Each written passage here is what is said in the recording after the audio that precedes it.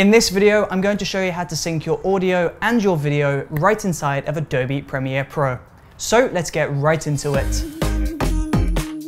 Hey, what's up? It's Chris from Brooker Films, and in today's video, I'm talking all about syncing your video and your audio files right inside of Adobe Premiere Pro. Now, this technique is really useful if you filmed a music video and you need to sync your performance shots to the official audio.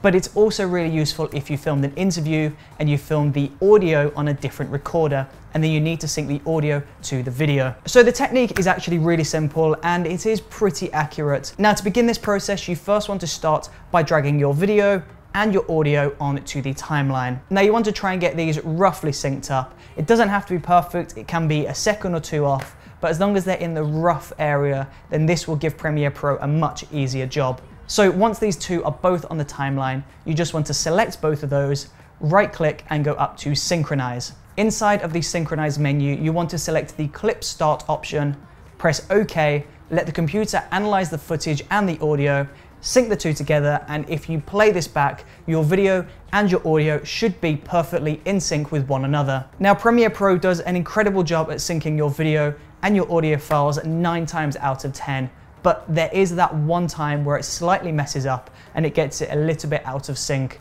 So keep your eye on your footage, make sure it's perfectly in sync before you start carrying on with your edit. And there you go. This video was a very quick and very simple one for you, but I promise you it will save you an absolute world of time if you're editing music videos or interviews.